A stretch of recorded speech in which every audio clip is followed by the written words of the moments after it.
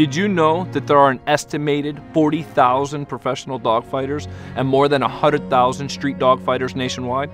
I'm Wolf from Justice Rescue, and I fight for these animals that cannot fight for themselves. Animal fighting is sadistic and one of the most heinous crimes committed against animals. And animals can't ask for the pain and suffering of the abuse to stop. This is Remy. Remy was used in multiple dog fights before Justice Rescue saved him. If you suspect dog fighting or any form of animal abuse, report it. One moment, one voice, one phone call can change an abused animal's life. Speak for those who cannot speak for themselves. Your support today helps Justice Rescue continue to infiltrate dogfighting and all other forms of animal cruelty and neglect.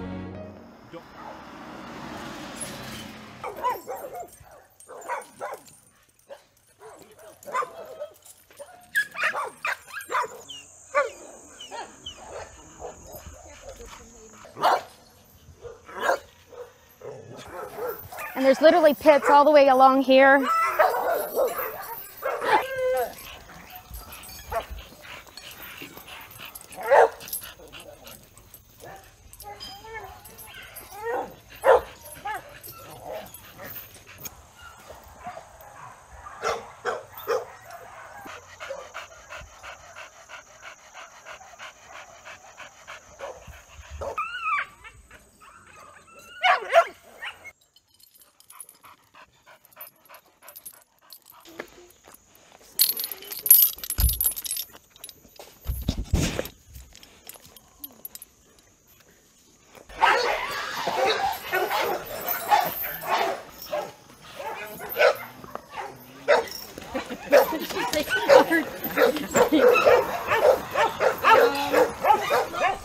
Deep in the rural South, a classic scene. A man and his dog out for a walk. But this isn't just any man, which is why he doesn't want you to see his face. This man has been a major player in the biggest illegal sport in America, dogfighting, which you may detest, but he loves with a passion. You step over that wall, you come into the pit, and then you feel that adrenaline rush. You do or the dog does? Dog's already got it. And you get it too? I'm getting it too. And I got a hold of him. That referee says release the dogs, and you turn him loose, and he goes over there like a freight train. I mean, he comes over there, bam!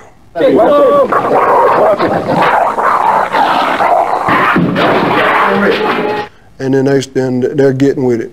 And you're getting pumped up when you see this? This is what it's about.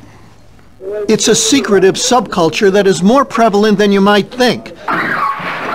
These videos were shot by dogfighters across the country, from Florida to Texas, from Michigan to Arizona.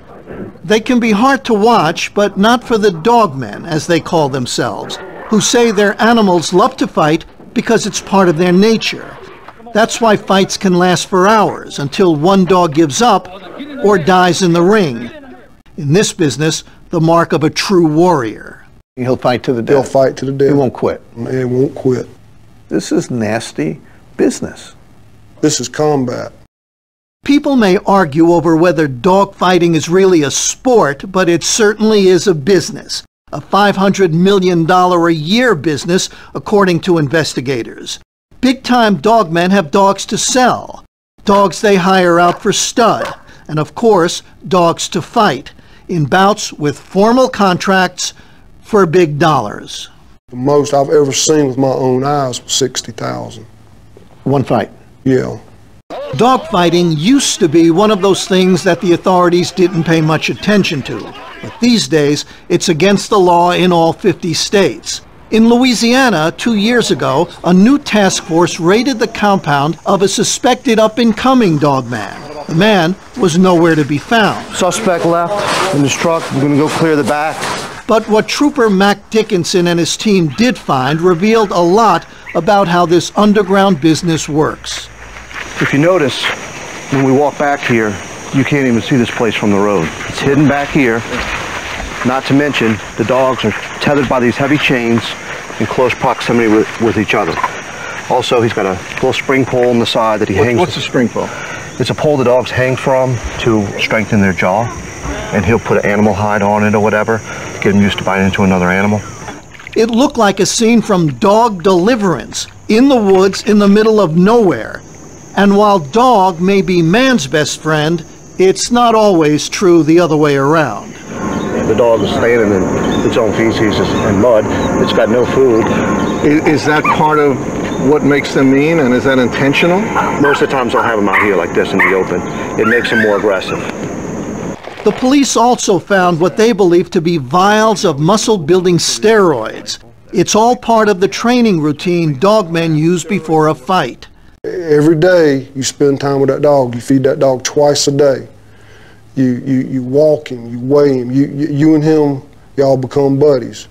And being buddies means finding sparring partners for their dogs to sharpen their skills. They stole her right out of the back. They stole your dog right out of the backyard. To try to teach another dog how to kill. And they were almost very successful. Chris Seiler's puppy Jasmine disappeared from his home in Goshen, Mississippi one night in July 2007. He drove all over town trying to find her, but just when he'd lost hope, he saw Jasmine struggling to get back home herself. She was bleeding all over the place. I mean, there was blood running down her face, down her chest, down her legs, on her stomach. When you saw her limping up the road, I started crying. I mean, I couldn't hold it together. She was in a fight. so she was bitten by some other dog. No question about that. No question about that. So Bill McDevitt, a local vet, saved Jasmine's life and replaced a hip that had been shattered, not by another dog, but by a dog man, McDevitt thinks, to make sure Jasmine couldn't put up too much of a fight. The idea that somebody would throw this dog into the ring with a killer fighting dog, what do you make of that? Well, I'm gonna tell you, you're gonna have to believe it.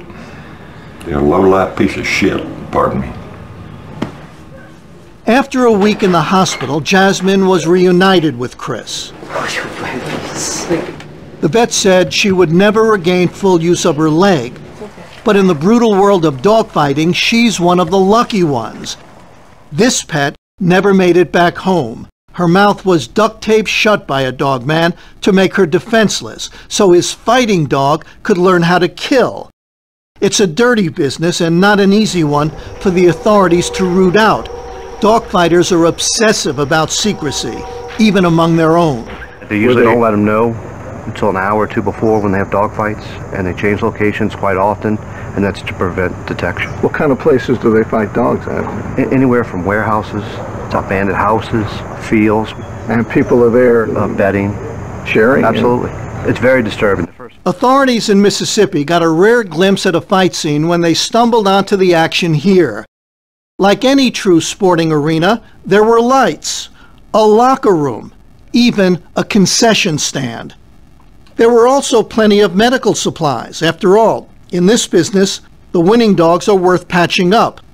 The losers, assuming they survive, are a different story. This undercover footage shows two Georgia dogmen who pit their dogs against each other looking for signs of weakness. What did he do wrong? Everything. He's pretty dog. Pretty damn fit. The dog man grabs a rifle and a dog and heads for the woods. Moments later, he returns, alone. Yeah. Well, at least he didn't take one shot on it. It's nothing personal, dogfighters say, just business. You love those dogs. I still do. And you believe they loved you. Yes. But if the dog was a quitter, if he just couldn't win, you'd take him behind the barn and put a bullet in his head. He quit once, he's gonna quit again. So in order for me to keep the quality of dogs where I want it, he's got to be culled out. In other words, they won't let dogs that quit reproduce. That would only mean more quitters, and that would be bad for business. These pups had championship blood in them. Based on the dog fights he's won in the past, these dogs have become more and more valuable. He sells these dogs for fighting. So people will pay up to $1,000 a dog, sometimes more. Not anymore. These dogs, like their parents out back, were rounded up by the SPCA and taken to the local shelter, where they were cleaned up and cared for. That's the good news. What happens to them now? The dogs are more than likely going to be euthanized because the law considers them a danger to society. It's the policy at many shelters around the country, like this one in Illinois, where dogs seized from a fighting ring are considered too dangerous to put up for adoption. This guy had puncture wounds on his skull. Part of his jaw was swollen up from infection. And I'd rather see an animal peacefully put to sleep than be put through all that abuse. Basically, you're going to just take the arm. I didn't even feel that. As you can see, there's no response. You can let off, please. It's a good boy. Such a good boy. Oh, are you getting tired? It's okay, big guy. It's okay. Dozens of dogfighting rings are busted each year, and thousands of dogs are put to death at shelters like this. But it was one particular raid in Virginia, a raid that seized more than 65 dogs, that also seized national attention to the bloody business of dogfighting. Yes, that raid, involving America's most notorious dogman. Now to the scandal that has rocked pro football. Atlanta Falcons quarterback Michael Vick has been indicted by a federal grand jury for his role in a dogfighting operation. Michael Vick was a bright spotlight that lit up a horrific form of animal abuse that people knew existed but didn't think about. You're saying some good has come from the Michael Vick case? A lot of good has come from the Michael Vick case. John Goodwin is the dogfighting expert at the Humane Society of the United States. He says that news reports about Michael Vick's dogfighting ring raised such a public outcry that police departments around the country suddenly mobilized to fight a crime that used to be a low priority. You're going to take these things right here called breaking sticks. And Goodwin has spent much of the past 2 years traveling around the country, training local police officers on the ins and outs of dogfighting. We've had thousands more law enforcement officers come through our training programs after Vick than before. A lot of these police officers realize this is something the public wants to see action on. And they have. In July, authorities across 8 states raided 22 different locations, rescuing 450 dogs in what was the biggest dogfighting bust ever in this country. But the new interest in shutting down dogfighting has driven the operations even deeper underground, making the job of catching the dogmen even more difficult. We've heard reports about dogfighters who, instead of having a bunch of spectators present, would have webcams set up. There was one dogfight in the back of an 18-wheeler. Excuse me? There was in the back of a truck? That was the first time that I had ever heard of anything quite like that. And now I have to pay the consequences for it. Thanks to Michael Vick, if that's the right way to put it, there is a massive new push to share 1-800 tip lines. We have a possible lead on a dogfight. And who's the newest, most prominent Humane Society spokesman against dogfighting? None other than Michael Vick, who speaks to kids in inner cities where the illegal sport is on the rise. I don't want no person in this room to end up in prison behind something. The idea that Michael Vick is the model citizen for let's stop this kind of thing, that's ironic to say the least. Time will tell. He said that that's what he wants to do. And if he can save far more animals than he killed, that'll be progress. Dogs the same. Dogs won't change in 200 years.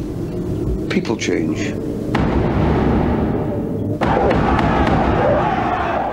It's like with the dogs, you know what I mean? You've got a dog that'll keep on going even though it's dead. And then you know that the puppies that come from that dog, you can breed them because they're fighters. It's got to be like that with people as well. Got to breed a strong race again.